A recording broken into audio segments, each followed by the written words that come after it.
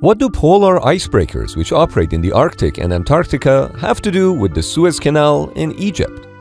Well, when in March 2021, a giant 250,000-ton container ship named Ever Given blocked the Suez Canal for 6 days and brought global trade to a halt, attention was shifted to Russia. Not because they had any involvement in that incident, but because Russia has been developing a new trade route between Europe and Asia, which runs through the Arctic Ocean. And it only takes half the time to sail through it from China to the UK compared to sailing through the Suez Canal. To control this Arctic route, Russia now operates more than 55 icebreakers and is building more, while the US government has only 2 icebreakers. But why the US government needs to secure the polar regions, how the world's most powerful privately owned icebreaker almost joined the US fleet, why the icebreaker gap is real and yet not that big of a deal to the United States, and why even if Americans had 10 polar icebreakers tomorrow, they would still have nowhere to go, is not what you think. In August 2020, the Russian Navy conducted its largest wargame exercise since the Cold War in the Bering Sea near Alaska. The thing is, this exercise extended into the US exclusive economic zone. American commercial fishing vessels were shocked to see Russian warships there and were ordered to leave the area. You could say the US military was not present to defend their economic zone. But let's face it, it's not like icebreakers would have somehow prevented the Russian fleet from kicking out the fishing vessels. Icebreakers are not equipped to engage in military operations of the sort. Their main mission is to break ice. The thing is, the icebreaker gap can be explained fairly easily. According to the Arctic Institute, Russia has about 15,000 miles of coastlines and 2 million inhabitants in the Arctic. Compare that to only 2,500 miles of Arctic shoreline and only 68,000 people living in the Alaskan Arctic. Plus, the Russian economy has much more reliance on oil and natural gas, including from the Arctic. Whereas for the United States, oil and gas extraction, even including the non-Arctic portion, makes up a small percentage of the US economy. Russia also sees the Northern Sea Route as an important trade route, given that it's located in its backyard. All these reasons might explain why Russia needs more icebreakers than the US does. At the same time, that doesn't mean that only 2 icebreakers can provide the required capability for the United States, especially that one of them is almost 50 years old. The US Coast Guard is dealing with a crisis of its own. In 2006, the US Coast Guard cutter Polar Star reached the end of her 30-year service life, and the Coast Guard placed her into reserve in Seattle. 2 years later, her sister ship Polar Sea was also reaching her end of life, and the Coast Guard could only reliably use her for so much longer. That was until 2010, when the powerful engines on the Polar Sea suffered major failures. Further inspection confirmed that on 5 out of 6 main diesel engines, the pistons had got welded and stuck inside the engine sleeves. With both American polar icebreakers out of service, the US Coast Guard was at a crisis point. That's because each year, a heavy icebreaker is required to navigate and break through miles of ice to allow fuel and supply ships to reach McMurdo Station in Antarctica, where a variety of scientific research is done. This annual ice-breaking endeavor falls under Operation Deep Freeze. In the absence of both polar icebreakers, the Swedish icebreaker Odin was slated to help with the annual ice-breaking mission. But then the Swedish Maritime Administration announced that the nation's most powerful icebreaker was badly needed in the Baltic Sea during the Northern Hemisphere winter. So the National Science Foundation, which is funded by the US federal government, had to call up an old friend, Russia. This is how the Canadian-built but Russian-owned icebreaker Vladimir Ignatyuk was contracted for a price tag of $11.5 million to help break the ice in 2012. She was also contracted to help the year after. At the time, a new heavy icebreaker would have cost about $900 million to build and 8 to 10 years to deliver. So the Coast Guard decided to spend $57 million to extend Polar Star's service life by about 10 years, and Polar Star was back in operation in late 2013. But the US needed a long-term plan, which involved procuring new icebreakers.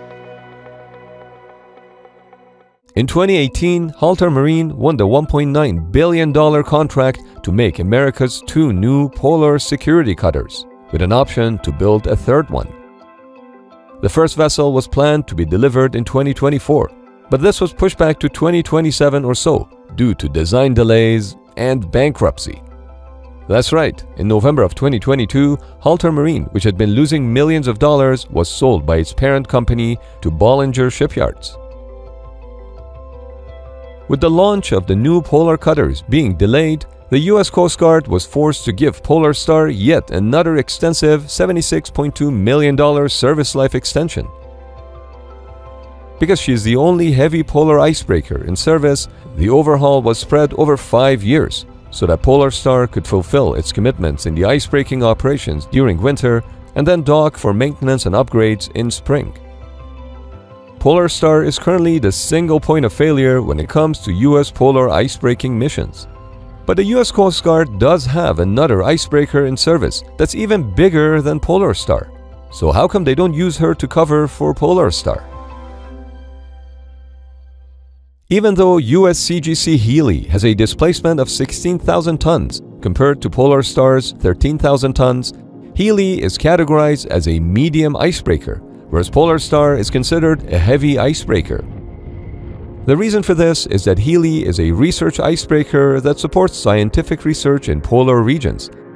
Its larger size is primarily to accommodate scientific equipment and laboratories that it has on board.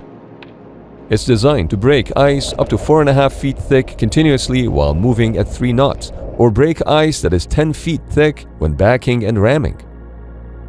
Compare that to Polar Star's main mission, which is to maintain access to research stations, resupply them, and support other vessels. No wonder it can break through ice up to 21 feet thick by backing and ramming, and continuously break through 6 feet of ice while steaming ahead. This is why Polar Star is categorized as a heavy icebreaker and Healy is not. Long story short, the US Coast Guard needs another heavy polar icebreaker. And as of October 2023, it has 2 options.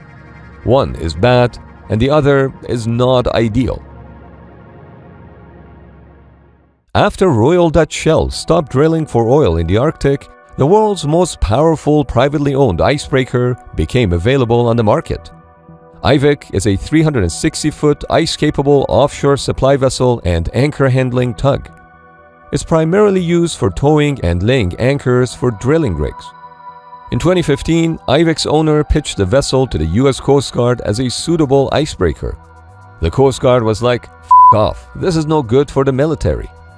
But fast forward through a few years of troubles and delays for the Coast Guard, like that bankruptcy that we mentioned earlier, and sweet desperation kicked in, to the extent that the fiscal year 2023 budget actually included money to buy the IVIC, although Congress removed it at the last minute. And I think that's because there is another option: bringing back the Polar Sea. It would cost $150 million to purchase IVIC. On the other hand, revitalizing the Polar Sea, which is quite a capable icebreaker, would cost about $250 million. The thing is, much more money needs to be spent to bring IVIC up to the US Coast Guard standards, and even then, she may not be sufficient for the job.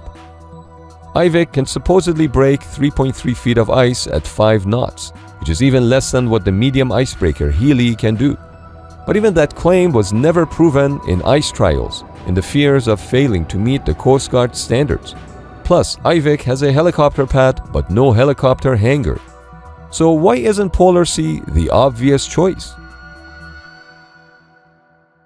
As mentioned earlier, Polar Sea suffered disastrous engine failures, to the extent that in 2017, she was left to be used as a parts donor for Polar Star. It's not that just parts of the Polar Sea's engine need to be replaced. The complete engine block has to come out before the new engine block can go in. And there's no easy way to do this. Well, except for cutting the side of the hull open, which is a major undertaking. But it's not impossible. In fact, this operation has already been done on another US Coast Guard cutter, Healy. On August 18, 2020, Healy suffered an electrical fire of unknown cause, which destroyed one of the two propulsion motors and shaft. She had to go into dry dock, where the ship's dual hulls were cut out from both the outside and the inside of the ship. The cut-out part of the hull was then carefully removed with the help of a crane. This opening allowed for the old propulsion motor to be rolled out on rails and removed. The new motor was then brought in and put in place. This was a major operation which took about 1 month to complete. We should note that Fairbanks Morse Defense, the manufacturer of Polar Sea's engines, still makes and supports that type of engine, so they could manufacture them if needed, which means it is possible to bring Polar Sea back to life. It's just not ideal.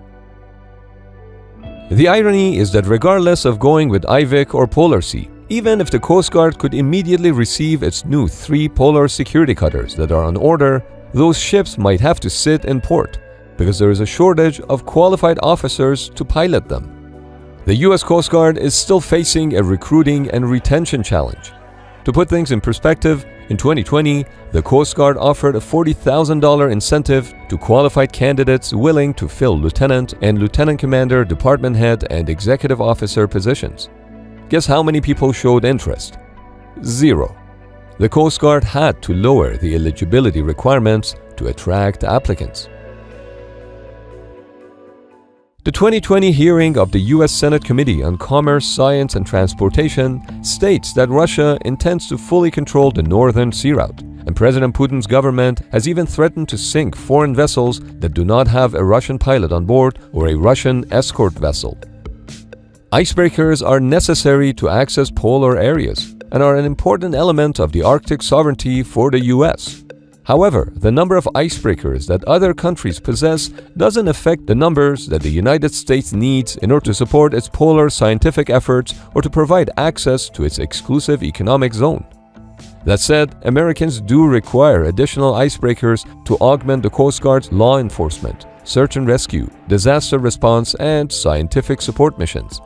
But maybe even more importantly, the personnel to operate those icebreakers. I'm just not sure which one is more difficult to address. What are your thoughts? Just leave us a comment. There's no need to break the ice.